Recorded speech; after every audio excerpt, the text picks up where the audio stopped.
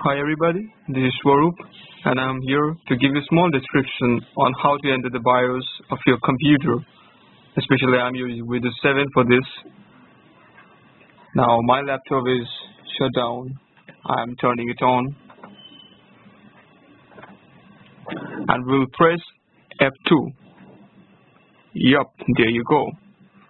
Here you can see I've entered just my BIOS setup. And in the tab you can see it's main, advanced, security, boot and exit. If you want to boot your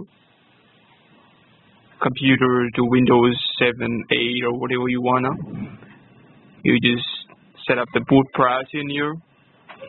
It's the internal hard disk drive, external drive, internal optical disk drive, yada yada yada.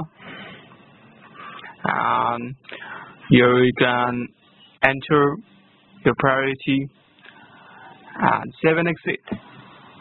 It's an F10.